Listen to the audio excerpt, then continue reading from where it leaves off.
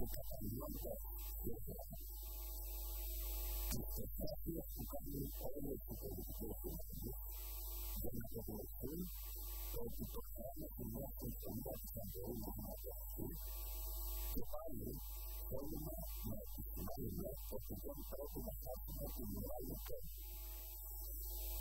Στόχος της φροντίδα του σημερινού του Πρόδρομου της Κυπριακής είναι να επιτύχει μια συμφωνία η οποία θα απελευθερώσει από το θέμα να υπάρχει από την πολιτική ταξί και θα προνοεί την πλήρη αποφέρωση του κατοικίου θα αποτρέπει εξωτερική οικονομία, θα αποκαταστήσει τα δικαιώματα και τις βασικές ελευθερίες όλων των Κυπρίων και θα δώσει ένα κοινό σύμφωνα και ευρωπαϊκό κράτος του Κυπρίου μια δημοκρατία μέσα στην οποία θα ζήσουν μαζί οι δύο κοινότητες. Αυτό είναι ο τελικός στόχος του Κυπριακού και δεν πρέπει με όλες τις παραδείγματες πολιτικές institutions να τον θέλουμε από τα μέσα.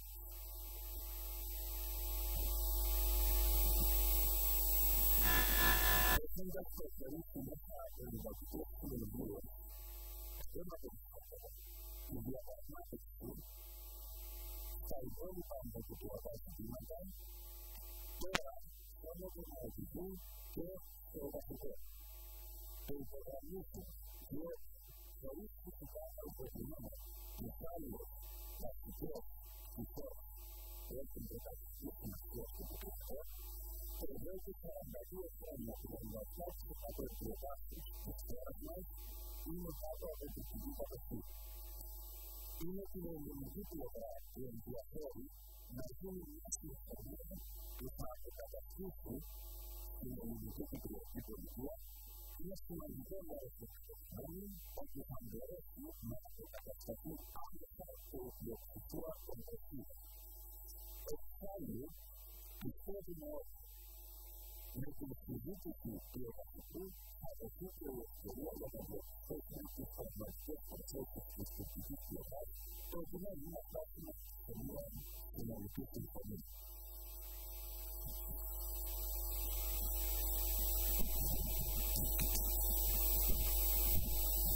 Αυτό είναι το όσα είναι αυτές τις μέρες που έχουν χρειάζεται, επισημαίνουμε ότι η ουσία είναι πως με την βασική συμφωνία αυτών θα αποκατασταθεί και θα διατηρείται στην Κύπρο μένοντας η πληθυσμιακή ισορροπία και αναλογία 4%. Όπως δηλαδή ήταν όταν ξεκίνησε ο κράτος η Κυπριακή Δημοκρατία. Με αυτόν τον τρόπο και αποκαταστώντας λοιπόν τις βασικές αλλοιώσεις οι οποίες μπορεί να έχουν επιστημεί σε αυτά τα 42 χρόνια αποτρέπεται και ο πειρασμός η μία από τις δύο μελλοντικές πολιτείες να επιχειρήσει να υπερπεράσει την κοινωνία την άλλη.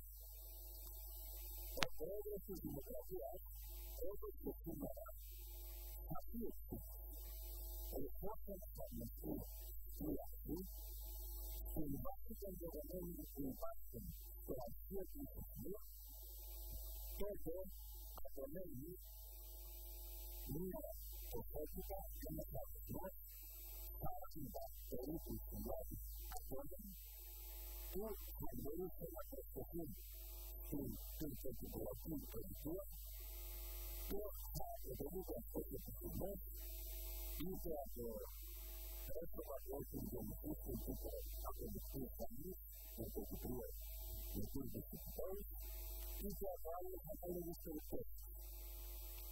Γι' αυτό το ζήτημα, επειδή είναι στην Οικονομία, θα θέλαμε να συζητήσουμε την προσοχή ότι η συζήτηση δεν γίνεται στην βάση των δεδομένων της φωτογραφίας του 2011, τα οποία εξάλλησα τουλάχιστον που επικαιροποιήσει μέσα από τις δημοκρατικές προτελές, αλλά τα αριθμητικά δεδομένα εξάγονται από το αρχείο του Ισοσμίου, το οποίο αρχείο του Ισοσμίου σύμφωνα με τις δικές μας πληροφορίες ότι η κοινωνία των Ελληνικών δεν είναι 600 πόσες, 640.000 όπως ακούμε να λέγεται, αλλά είναι τα πρόσωπα τα οποία έχουν την Κυπριακή Οικονομία και λογίζονται στην ελληνική κοινότητα είναι στα αρχεία πληθυσμού 691.000.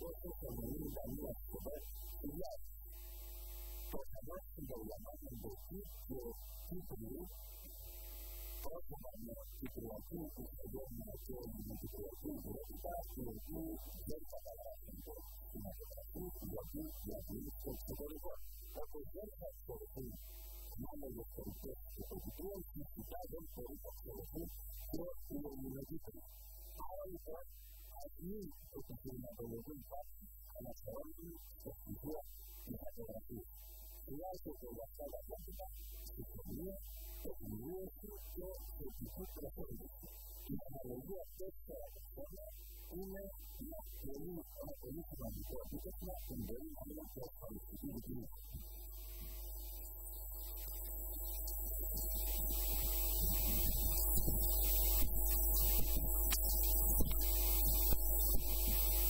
Σημειώνουμε το ραντεβού που μας έδωσε ο Πρόδρομου της Δημοκρατίας στις 4 Ιουλίου, απαντώντας έτσι διαμία σε όλες τις επιχειρήσεις που ακούγονται στον καιρό για άντληση ενημέρωση των πολιτών από τον ίδιο τον Πρόεδρο εφόλου της Κύπρου.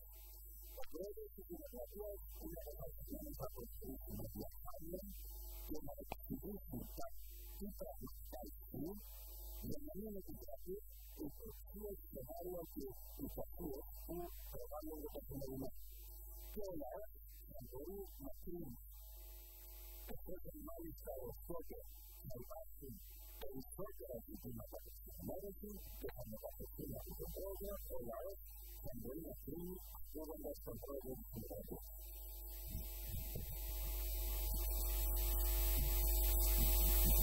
Ενδέχονται ο Πρόεδρος να μας να λύσει το την συνεργασία και την επικοινωνία με τις πολιτικές δυνάμεις.